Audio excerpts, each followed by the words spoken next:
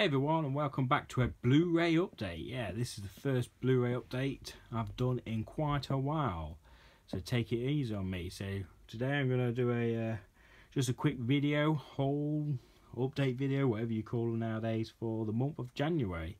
So these are all the titles I've picked up. Some I've seen, some I've not. So yeah, let's get stuck in. First of all, start with Dwayne "The Rock" Johnson in Rampage. Not seen this one yet out of all. So yeah, based on if I'm correct, an old computer game. Looks quite interesting. The Rock versus shit ton of monsters. Know nothing about it. I'm expecting dumb fun. So yeah, what do you expect? It's The Rock. It's dumb fun. That's all what you should get. Right, so that's that. Next up is a random one I picked up from Germany, and it's Body Check or Youngblood. I don't know, different titles throughout the world. Look at that airbrushing. Reason I got this is 1, ice hockey movie, and 2, it's got Swayze, the Patrick Swayze. Look, never seen it, but it's ice hockey, so definitely going to pick that one up. Next up is a James Gunn movie, Slither. First time I watched this, thought it was okay, and I've watched it twice since picking up this Blu-ray, and it gets better and better.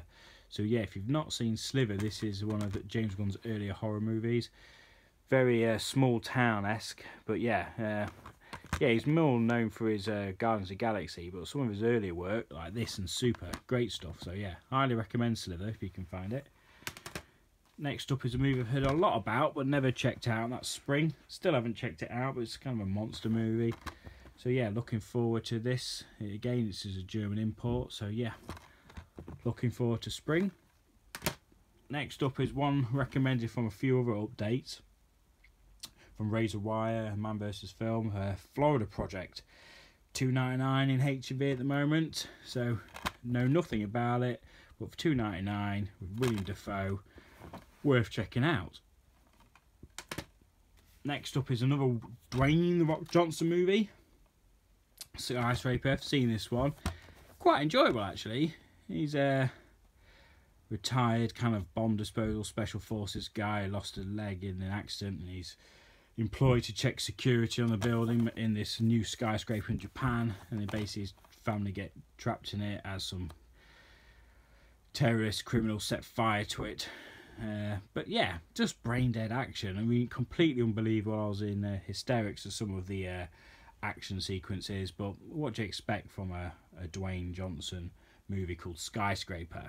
You don't expect plot and dialogue, you expect dumbass action. But it's got Neve Campbell, who I've not seen in any movie for a while. She's looking old, bless her. But anyway, Skyscraper. Next up is a Spielberg movie. I only watched a bit of this, and so far I thought it was fantastic. Need to finish it off. But yeah, absolute 80s nostalgia.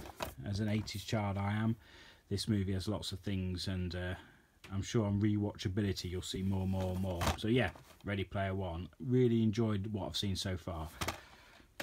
Next up is a collection of movies. It's the best of the best collection.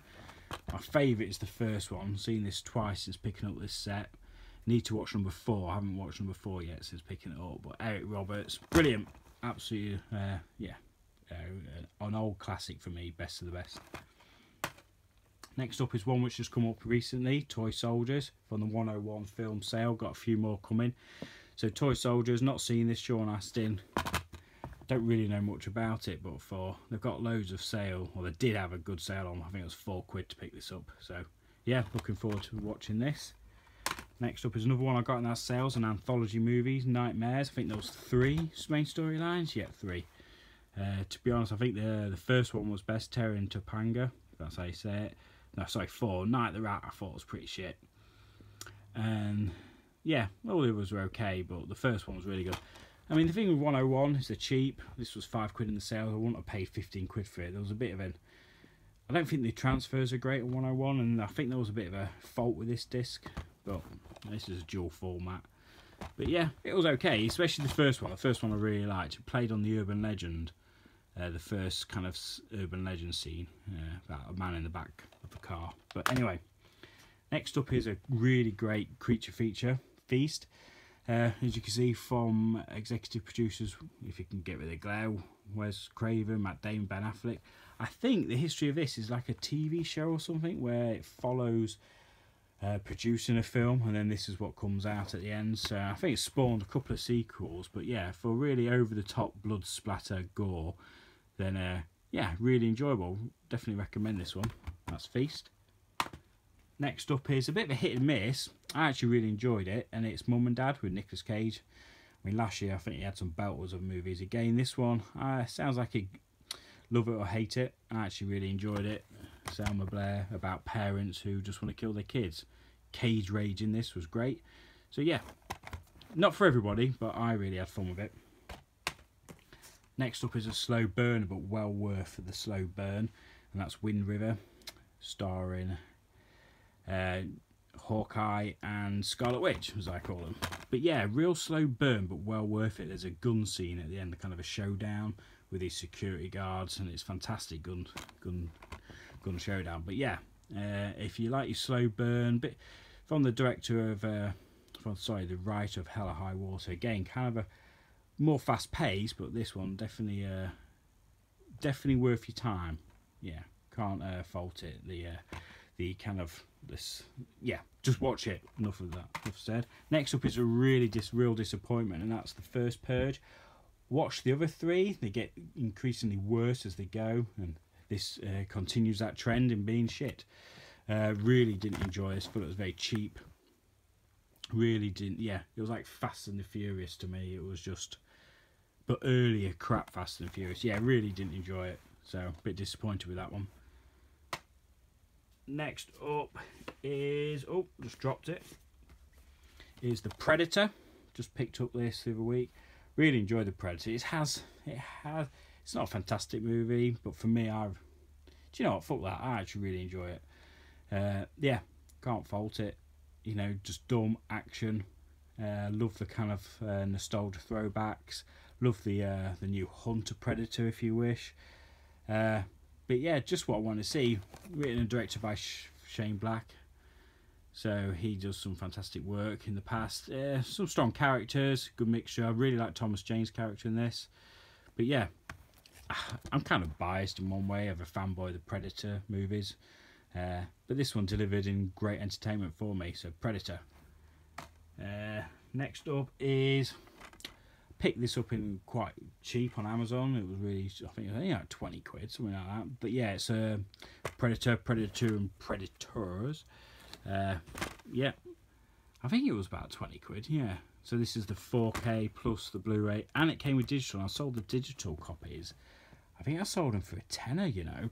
So I think this cost me, it was either 20 or 22, but anyway, it didn't cost me a lot by the time I sold the digital codes. But yeah, not actually been and checked out the quality of these in 4K, but let's hope the Predators are better transfer than previous Blu-ray transfers. But yeah, can't go wrong with the Predators. Last couple. First off is a Second Sight release of a movie I've not watched yet, and it's When a Stranger Calls. I really am enjoying the Second Sight releases, and if you don't know, they've just announced this year they're releasing Dawn of the Dead and Martin. So looking forward to picking them two up. So yeah, this also comes with the sequel. I can't remember what it was called now. When a Stranger Calls Again, or sorry, When a Stranger Calls Back. So yeah, comes with a soundtrack, poster, booklet. I'm not going to get them all out. Other people have done unboxing. But yeah, can't go wrong on this sort of release. Yeah, so When a Stranger Calls. Right, last two is, next one is Summer of '84. This is a German media book. One of my top films of last year. I think I put this in at number 2. So you get, I think that's the soundtrack there. Just some adverts. This looks really good. Mega Time Squad. Looking forward to that German release. Then you get you've all seen media books. You get the booklet, all in German, which is a shame. Can't bloody read German. But yeah, DVD, Blu-ray. I just wanted this edition because it's got the soundtrack. You can't get the soundtrack on CD, but really like the media book edition.